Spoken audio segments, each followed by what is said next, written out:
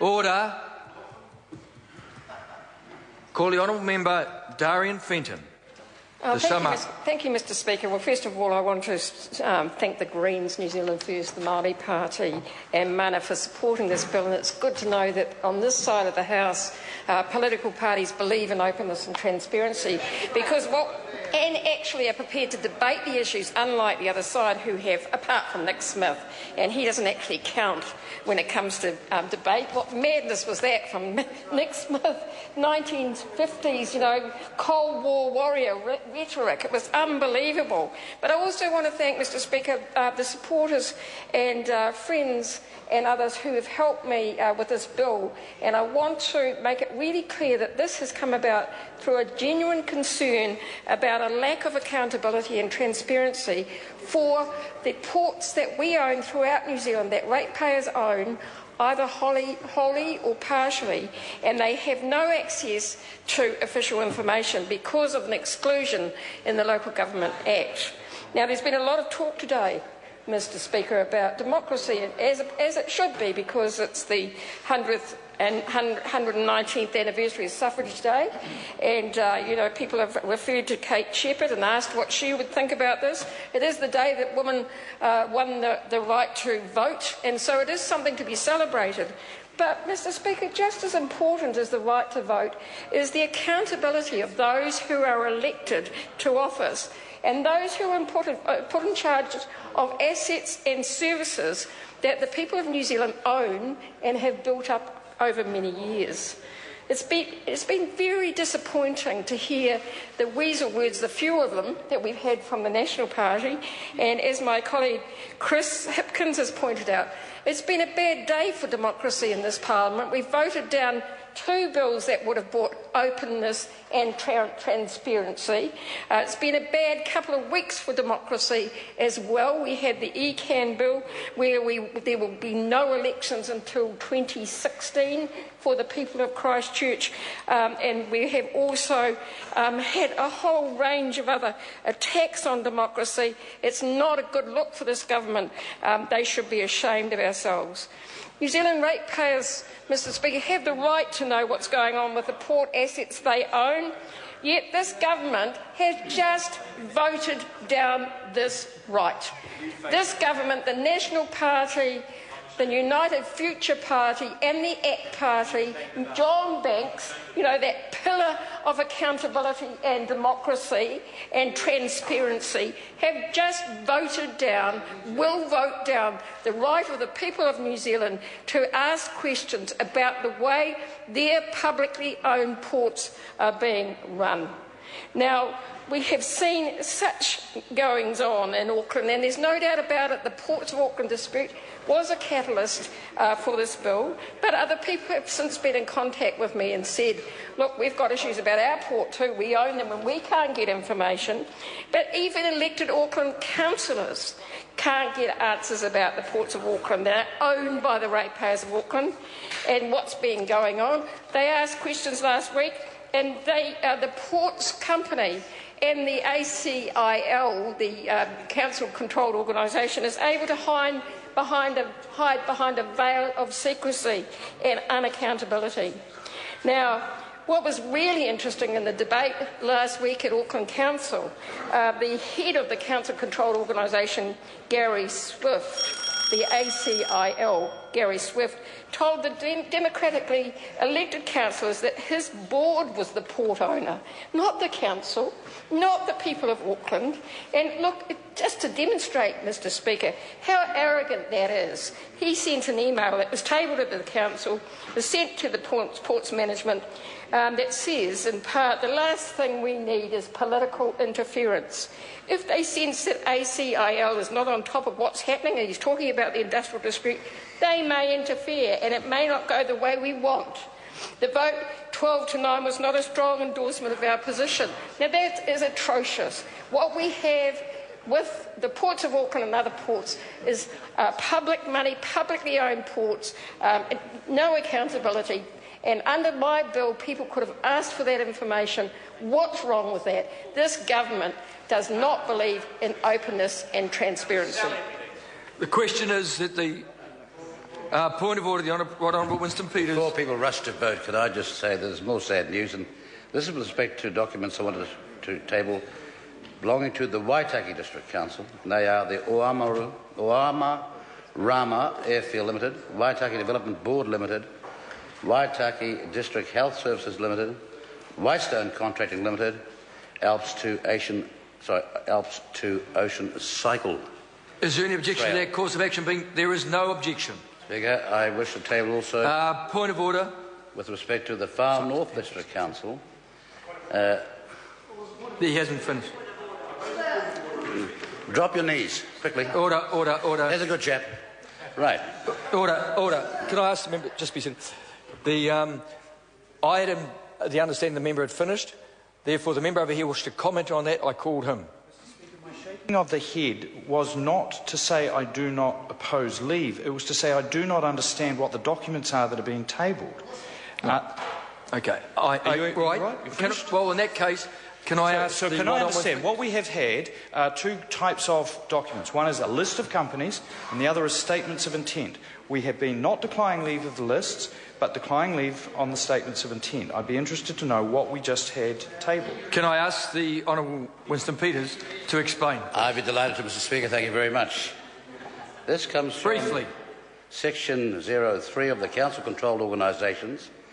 And the Council-controlled organisation is an entity in which a council or councils has a controlling stake.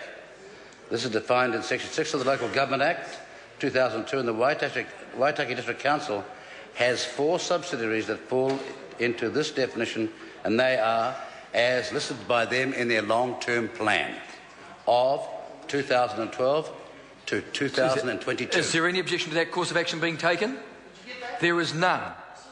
No objection.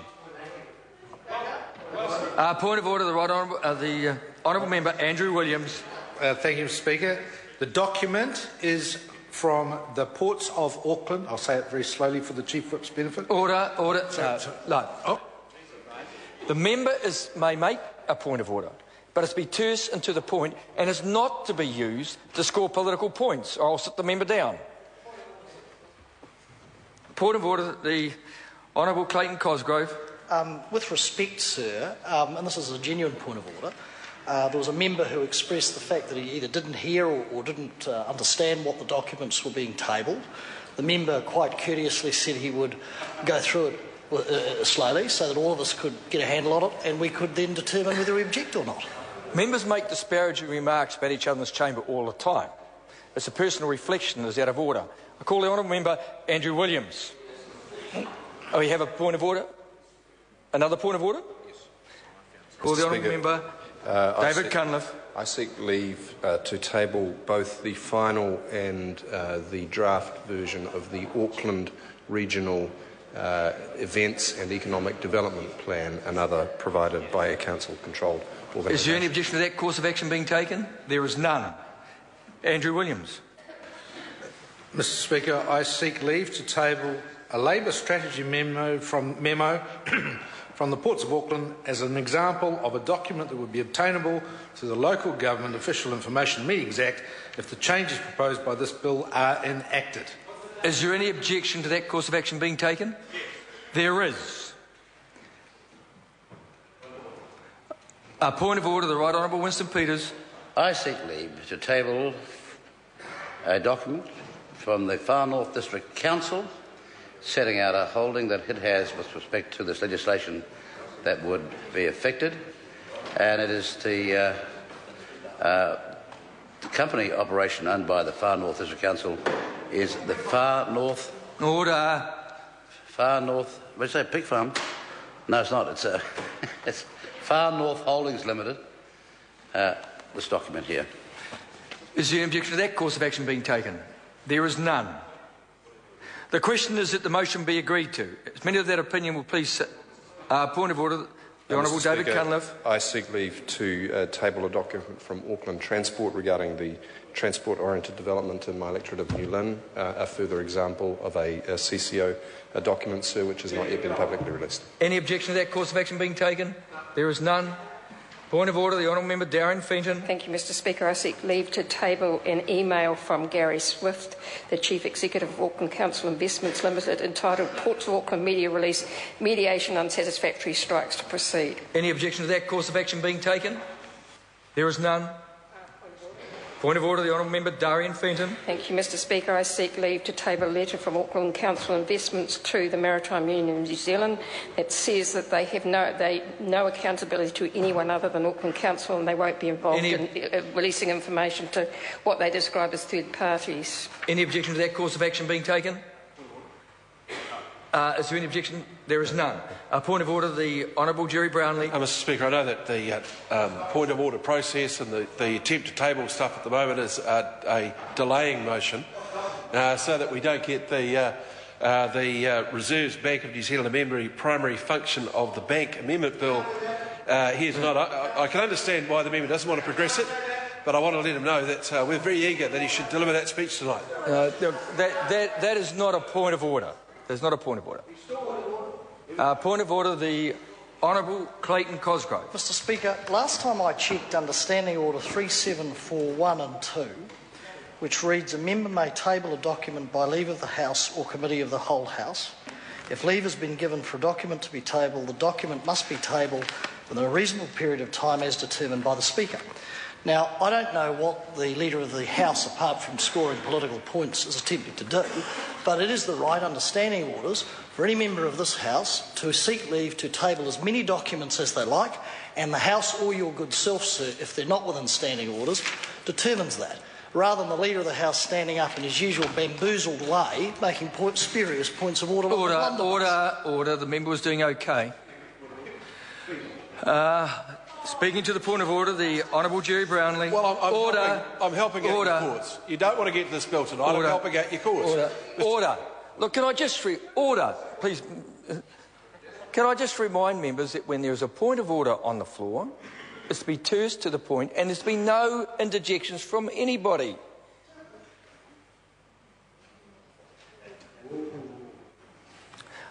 Call the Honourable Member. Well, Mr Brownlee had a point of order on the floor. I called him before. Yeah. The Honourable Jerry Brownlee. Mr Speaker, the point Mr Cosgrove makes is a correct one. People can seek leave to table documents. But it does have its constraints, and the member will remember, as well I'm sure you, sir, the occasion where, with a previous government, there was an attempt to systematically table every standing order from the standing orders document. And that was ruled to be a trifling with the House. And, sir, I think we're in that situation here. I'm desperately keen to hear what Mr Peters has to say about the bill that he clearly does not want to talk about tonight. Recognise the Right Honourable Winston Peters. Mr Speaker, now, the Leader of the House cannot make that statement twice. He was counselled against it by you first time. He gets up and says it again, the same way. And then when Darren Fenton was trying to table a document, he shouts out, yeah, get on with it. Now, that's really a challenge to your conducting the affairs of the House in a proper way. No reflection on you. It's a reflection on his bad manners. Order. His petulant behaviour when he gets down to the House and he finds he's been outgunned. Order. It's 1-1 at the moment. The Honourable Clayton Cosgrove. Sir, I just want to, given that Mr Brownlee addressed my point of order, I want to address his. You will also recall, sir, and I suspect you may have been in the chair when we were on opposite sides and National was in opposition, and what was ruled as spurious in terms of tabling documents, and I remember the debate quite clearly, was Mr Brownlee attempting to table every page of the standing orders, speakers' rulings, and I think the McGee volume as well. What was never ruled... Order. Excuse me. Member knows, and I've said it twice now, that when there's a point of order on the floor, it's to be heard in silence. Honourable Clayton Cosgrove. Thank you. So, as I was saying, sir, my recollection to deal with Mr Brownlee's point where he is that what was ruled as a spurious abuse of the process was when he attempted, when he was in opposition, to table every page of the standing orders, every page of the Speaker's ruling, individually I might add, and I think every page of McGee volumes 1 and 2. What was never ruled by any speaker, to my knowledge, is as an abuse, is where a variety of members tonight have attempted, quite rightly, to exercise their rights and table individual and different documents. And it is, as I understand it, sir, either for you to rule that they're publicly available, etc., and therefore cannot the leave cannot be sought, or for the House to determine whether they'll grant leave. Not spurious sort of points of order by somebody who may have sort of imbibed tonight, sir. The Honourable David Parker. Can I mention another reason, sir, why the process of, at times, slightly delaying the process of this House by way of point of order is in order? You can see how the government, if it wants to get a piece of legislation off the agenda of this House, can take very short calls, as we've seen on this very bill. And repeated short calls are being used by the government to try and manipulate the process of this House in order to meet their procedural purpose. And if it's okay for the government to use the processes and the standing orders of this House in order to manipulate things in that way, it must be in order for the opposition members to use the point of order process within reason to slow down the processes of this House a little bit so that the government doesn't have its way by its attempt to misuse the processes of this House. Can I just remind members, but I remember the last time this happened, because the Honourable Margaret Wilson was in the chair and I came in and I took over the chair, and there had been some agreement made between all the parties that the issue cease. Now at the moment, under the Standing Order 374, members are perfectly entitled to seek leave to table documents. If it ended up to the stage where it was becoming unreasonable, then I can understand people getting upset. However, I am guided by the documents tabled by leave, which is Standing Order 374. The Honourable David Cunliffe. Mr Speaker, I'd like to draw the House's attention to Speaker's ruling 1465, which says a member is entitled at any time to seek the leave of the House to table a document. There is no debate about whether the document should be tabled. And further, Mr Speaker, Speaker's ruling 1483, members do not have a right to table a document. They always have to seek leave, and it is entirely up to members whether or not they object. It takes only one member to object and leave is not granted. Now that makes very clear, Mr Speaker, that it is a member's entitlement to seek leave, that members opposite have two options, to either grant leave or not to grant leave. And anyway you look at it, Mr Speaker, the Leader of the House is out of order for having raised an objection, not by way of denying leave, but by way of imputing motives on members of the opposition, and that is out of order. Mr Speaker, I would ask that you would ask the Leader of the House to stand and apologise and withdraw the imputation that he's made on the ethics of members on this side of the House. It's completely contrary as to Speaker's ruling 146/5 and frankly quite offensive. Order. Is the member seeking a point of order? The Right Honourable Winston Peters. Speaker, in your very helpful judgment, you at one point you referred to the reasonable tabling of documents. And sir, I think that leaves us in some slight doubt. I was wondering if you could perhaps describe for us or expand for us what the reasonable tabling of documents you would deem to be in this case. Well, I can only go back on what happened when this occurred in the previous Parliament. And it went on for some time. And in the end, when there was a changeover of Speaker, the House came to its senses, as I recall, and it decided to move on with the debate. And as a result, the debate continued, and members appeared or were reasonable in allowing that to happen.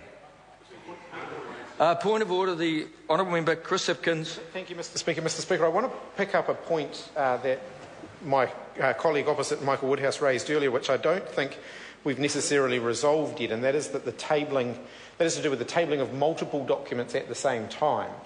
And in fact, I've just been, I've taken some time now to read through the standing orders and speakers' rulings, and almost all of them seem to envisage the tabling of a document rather than of multiple documents.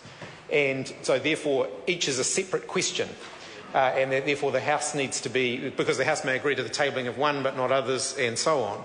And so I want you to perhaps give us some guidance on whether in fact it's a legitimate practice for a member to stand up and read out a list of documents that they want to table, or whether in fact each document should be put as a separate question, so described and put as a separate question, because potentially I think Mr Peters was describing a list of documents before that he wanted to table, when actually the correct process could well have been for the House to consider each of those individually. Now, I'm sure Mr Peters, ironically, was trying to save time by reading out the whole list of documents at the same time, but in fact that may have been where we got into some of the difficulty, and it actually may have